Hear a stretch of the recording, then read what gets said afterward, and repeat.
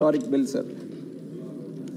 If you look at the history, when the Mandal Commission has proposed the 27% and when it was implemented, I want to remind this august house that our beloved leader, the Nandamuri Tarak Ramarao Garu, who has formed the Telugu Desam Party, has played a very crucial role in the implementation of that reservation, as he was the chairman of the National Front at that point of time. And in fact, I'm very proud to say, since the inception of Telugu Desam Party till now, after so many decades, we are still standing strong in the Lok Sabha, in the Rajya Sabha, or in our state assemblies. That is all because of a commitment to the upliftment of the OBCs, the social, economic, or political empowerment that the Telugu Desam Party has ensured through its various schemes or various policies that it has implemented over the years, has resulted in the betterment of so many communities across the two states of both Andhra Pradesh and Telangana today.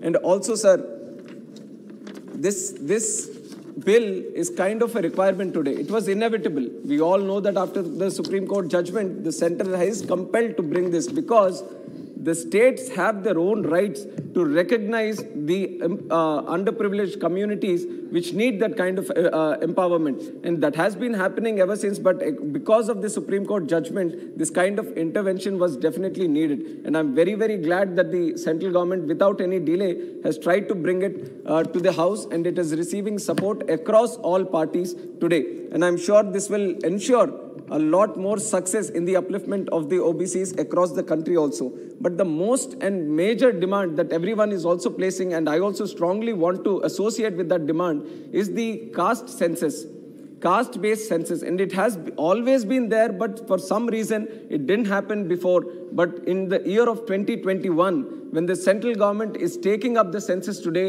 it is definitely required. We have to know what amount of population is there in each caste, how each caste is standing in the social fabric of this country. Unless we have those kind of numbers, unless we have the facts, unless we have the figures, we can't ensure there is proper policy making in this country. And that is what we see when we make any kind of policy, is actual numbers. We kind of request the government that this is very much a necessity today, so it has to ensure that the caste-based census is definitely done in the census that's being taken up today. And also, the other issue that I want to mention is the 27% reservation for the OBCs. The central government definitely says that it is committed for the OBCs, and especially this is an addition to that commitment, the bill that is being brought here. But if you have to see, the 27% reservation that is today being implemented in the country is not being fully implemented. You check the statistics in different departments of the central government and everywhere, it is not up to 27%. Even the facts today, the real-time data, you would find that it is around 20 or 21%, even that is not clear. So the central government, to make sure that it is showing that commitment in the OBC sector, it has to make sure that the whole 27% which is already being implemented needs to be catered totally, sir.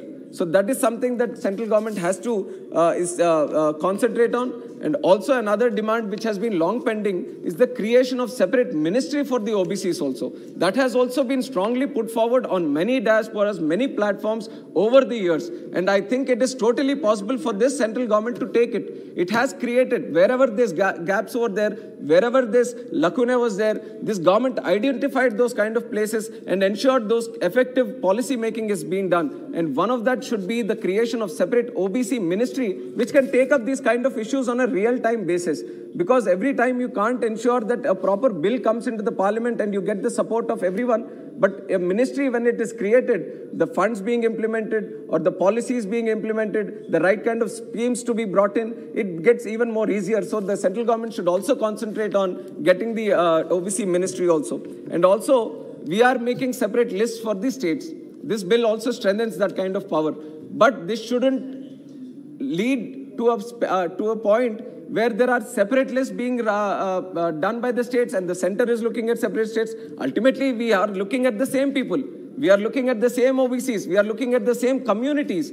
So this bill shouldn't create differences between the state list and the central list. Obviously, the state list will have a lot more communities, but the center should look at it as in tandem. The center should also look at all the OBCs that are being listed at the state level and proactively try to create a list at the center level also, which includes those kind of communities which are being left out. Because in my constituency also, I've been constantly putting that demand in front of the House, in front of the central government, like communities like Kalinga Vaisya, communities like Sister Karna, Sondi, Aravala, and many more communities. They're all being recognized as BCs in the state. 1 minute, I'll complete, sir. They're all being recognized as BCs in the states.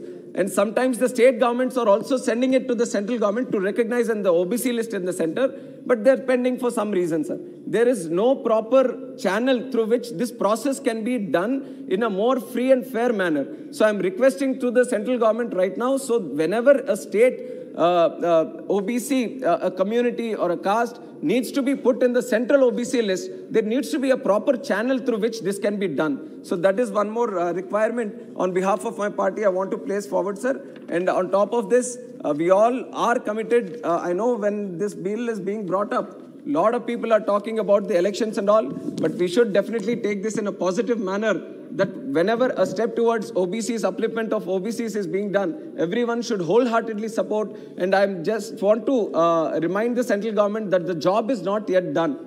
Any step that is being done, we are going to welcome it, but there are still a lot more things need to be done in terms of upliftment of the OBCs. And on behalf of Telugu Desam Party, any step that is taken towards that, we are committed with our support to the central government.